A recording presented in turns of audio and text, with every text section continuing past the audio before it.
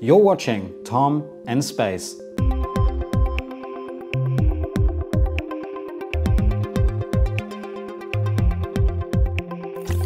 This is episode 1 of a new series where I'll be focusing on spaceflight. I'll be discussing past, present, and future space programs, vehicles, and operations. Everything from Yuri Gagarin's first flight to NASA's Mars rover Perseverance, which, by the way, is set to touch down on the red planet in 126 days.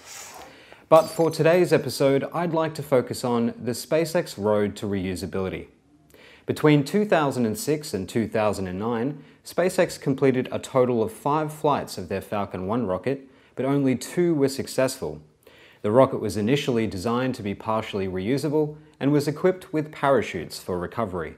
However, the SpaceX team found that the Falcon 1 was being torn apart when it hit the upper parts of the atmosphere on re-entry. By 2011, SpaceX had announced a new test vehicle, which would be their next step towards reusability, the Grasshopper. This humble testbed would be fundamental to the realization of the Falcon 9 and Falcon Heavy rockets we see performing missions today. Standing at 32 meters, the vehicle was essentially the first stage tank of a Falcon 9 version 1.0 with a single Merlin 1D engine, along with some rudimentary landing gear and avionics. With the first hop reaching only 2.5 meters, they flew progressively higher and higher until the Grasshopper reached its career's apogee at 744 meters. Through 8 successful flights, SpaceX had used the Grasshopper campaign to learn how to accurately maneuver in flight and perform a propulsive landing. But in 2013, the Grasshopper program came to a close, and it was time for the next development phase, the F9R. The Falcon 9 reusable development vehicle was not only a larger, more capable rocket, but it was the first prototype to receive retractable landing legs, with grid fins to come at a later date. With 3 engines rather than 1, it could fly higher and faster than the Grasshopper, and it was constructed out of the first stage tank of the Falcon 9 version 1.1, so it was much taller too, standing at 48.7 meters. For those of you playing at home, the Arc de Triomphe in Paris is about a meter shorter than the F9R, or if you prefer another metric, the F9R was about 369 bananas tall.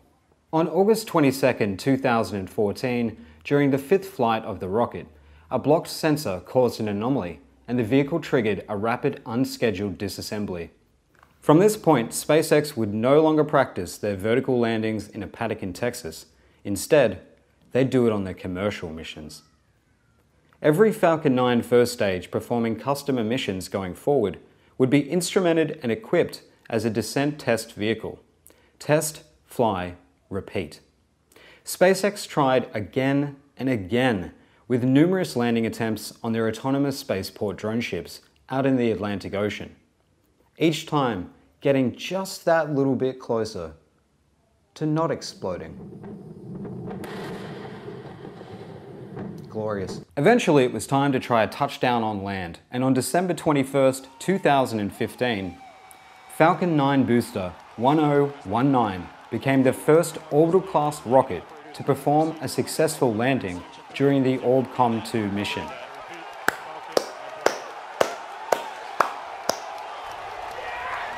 From Falcon 1 to the Falcon 9, many insanely difficult engineering challenges were overcome by SpaceX. Certainly too many to mention in this video. The SpaceX Road to Reusability was paved with some incredible milestones. At the time of recording this video, SpaceX has flown 2 boosters up to 6 times, and we're even seeing them catch fairings for reuse on other missions. Since their inception in 2002, they've been steadily working towards reusable rockets, with the ultimate goal of making life multiplanetary and sending people to Mars. And if you found this channel, then you probably know that in Boca Chica, Texas, SpaceX is already building Starship, a spaceship that could one day take humans to Mars. This thing will be massive. With the Super Heavy booster as the first stage, the system will have roughly twice the thrust of a Saturn V at liftoff, and the system is designed to be completely reusable. With a payload to orbit of 100 tons, if it works, the Starship will be game-changing. But Starship aside for now, we're seeing so many exciting developments in spaceflight. We've got NASA's upcoming Artemis missions, which aim to take us back to the moon. We've got the Commercial Crew Program with SpaceX and Boeing. We've got rocket startups. We've got Blue Origin and Virgin Galactic sending people into space soon. Maybe. I'm hoping to cover many topics related to spaceflight in this series, but what are you most excited about happening in space? Let me know in the comments. That's it for this episode. Please join me for future episodes by subscribing to the channel. And thanks for watching, and I will see you next orbit.